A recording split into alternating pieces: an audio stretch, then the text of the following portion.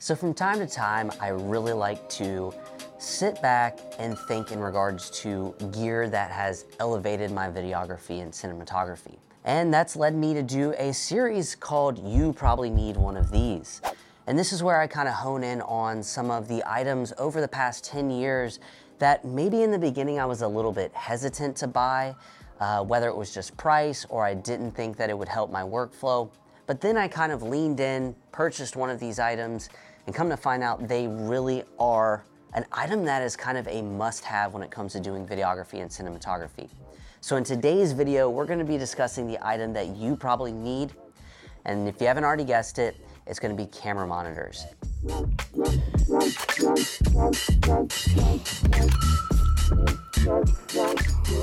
So right out of the gate, let's just kind of get a little bit background and understanding of why monitors have just become an absolute necessity for my workflow over the past few years. And what I came to find is that shooting Lumix over the past few years, or pretty much from the get-go, pulling focus was an absolute must.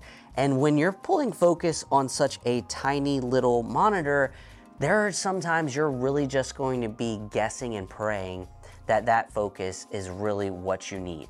So that's where a monitor can come in handy.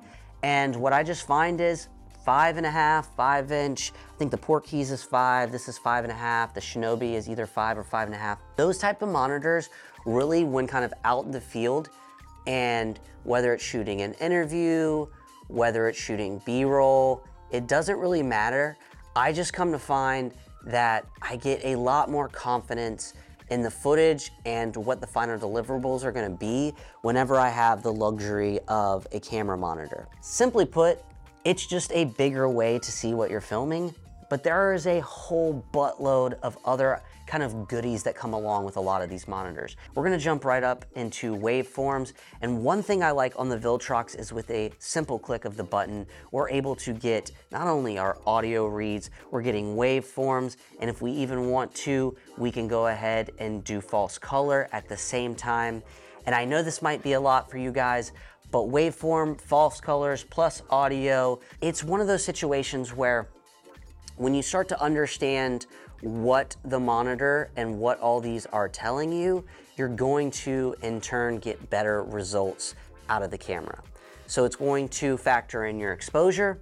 You could even take a look at your skin tones in regards to how is the light actually hitting someone's face. Also, on the side of this monitor, we're gonna click into it, and then we have a little scroll knob where we can go through all the features and settings, just like any other monitor. Most of them are gonna offer something like this. I do like the knob, it's a quick feature, and then you can click in or you can click out of the actual setting that you want. And we also have touchscreen, which is pretty much, I wanna say these days, kind of standard with a lot of these monitors, but it's nice that the Viltrox has it. Also, we have a little SD slot for upgrades, firmware, you name it. Also, if you wanna do monitor LUTs. Let's talk about using monitors kind of out in the field. And I think I described it earlier. I'm a one-man operation that shoots podcasts. I shoot interviews a lot, kind of like documentary style videos. And then I do some corporate work and I do events. So I say all of that to say, when I'm shooting events, I love having monitors, mainly because I go handheld a lot, where I'm with either the Lumix S5 or the GH5. A lot of times camera is tucked into shoulder, and this is my run and gun operation. Now, one thing this monitor particularly came with that my others do have, but for some reason I feel like this is a notch above, is going to be a sun kind of visor. And you guys saw that, you just quickly clip it on, and they can also collapse into itself, and you would see that that's how it would look. Now, when I do interviews, a lot of times I'm filming these by myself, and monitors are gonna come in handy as well because I am typically also conducting the interview. So I'm actually interviewing the person while also doing the filming. And a lot of times what you'll see in my productions is I will take my monitors and I will turn them sideways. That way I have the ability to be doing the interview while at the same time having the ability to kind of peek up to my right and see the camera monitors. Now, I do a podcast weekly where I actually do a 3-camera shoot, and this is an absolute must. because in real time, I'm only able to operate one camera, but when I have the separate monitors on each camera, I can just kind of take a look to my left and to my right and front and center, and I'm able to at all times see what is going on. Are things in focus? Do things look right? Is something overexposed? So whether it be the Viltrox, whether it be the Shinobi, or whether it be the Portkeys, they're always rolling.